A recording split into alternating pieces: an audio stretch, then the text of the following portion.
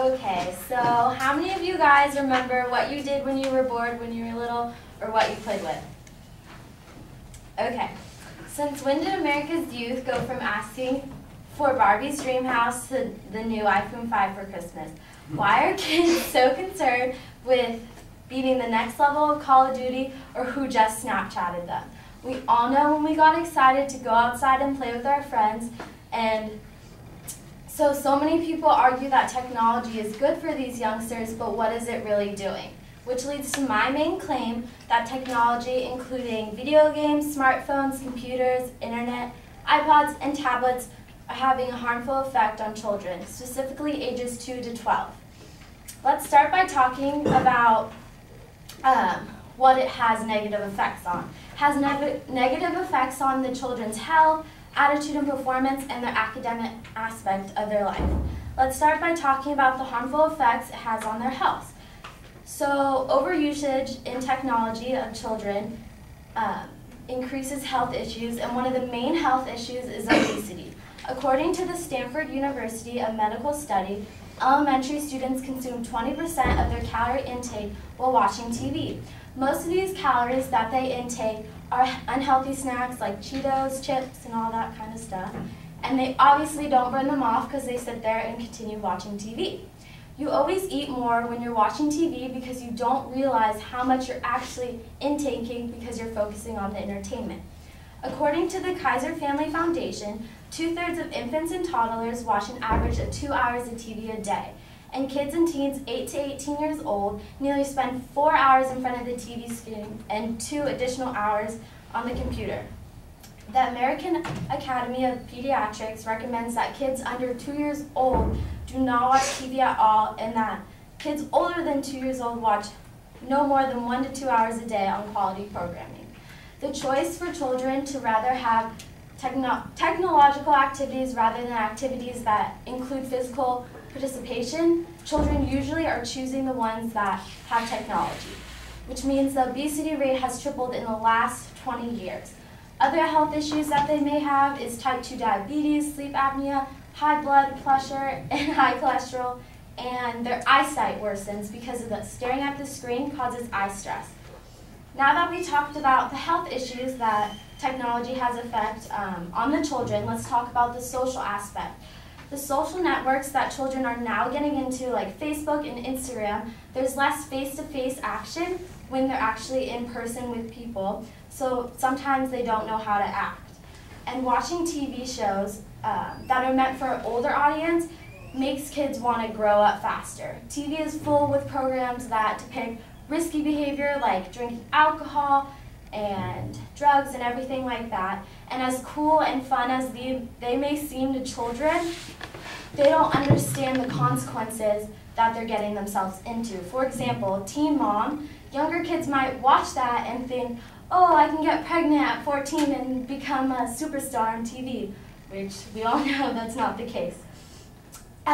Violence may occur more in children's life because of games like Call of Duty and Assassin's Creed. How many of you guys know those games? Mm-hmm. Yep. So it shows these kids that violence is okay. They could go out and steal cars and everything like that. Not that they would, but just saying.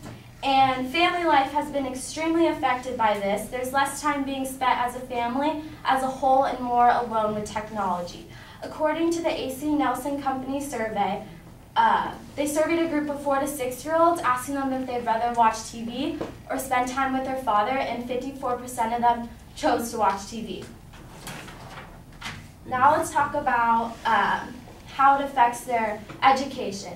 Academic honesty has been sacrificed with all the education that has been brought into the children's life, and they've familiarized themselves with the internet and how easy it is to type a question in a search engine and just get an answer. According to the Center of Academic Integrity, they report 80% of college students admit to cheating at least once, so how the generation of these children are going now, it's only going to get worse. And the challenge of multitasking, time management, has become a problem with technology being alive in these generations.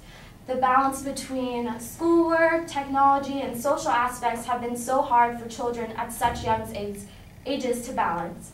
So now that we've talked about all the secondary claims of why technology, including smartphones, computers, internet, video games, tablets, iPods, whatever they are, have a harmful effect on children, how would you like to spend your family dinners when you grow older with your children? Would you like them to be zoned out in their iPhone or actually having a conversation about their day? It's all up to you guys to realize the harmful effects that technology is having on these children, and if this does continue, it will continue and further all the harmful effects on their health, attitude, and academics. Thank you.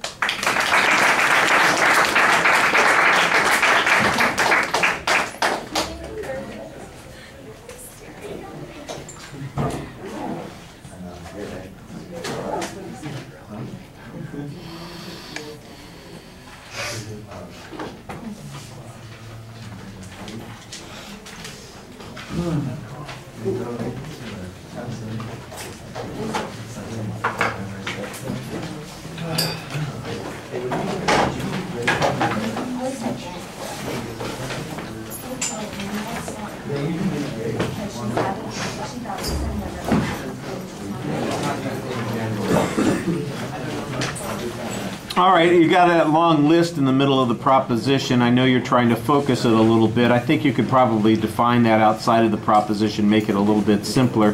The secondary points are nicely laid out. You signpost them reasonably well at the beginning, although I think in the body of the speech you got a little bit lost on the signposting and stuff started to run together, especially on the second point. On the first point, you're kind of attributing causality there. I thought you had some good data on that, but of course there are challenges as to what the ultimate causes of obesity are. The same thing with the point on attitudes. The real question is, why are the kids watching programs that are inappropriate for them? Is that because they just watch the television, or is that because nobody is controlling and regulating what they watch? And so there may be some dispute that's based on those points. The academic material was okay, but I didn't really see much data on it supporting it other than a couple of hypotheticals and the one general statistic on cheating. I think you need a little bit more information to show that there is in fact going to be a consequence on learning as a result of this sort of thing. I think it was generally nicely presented and very good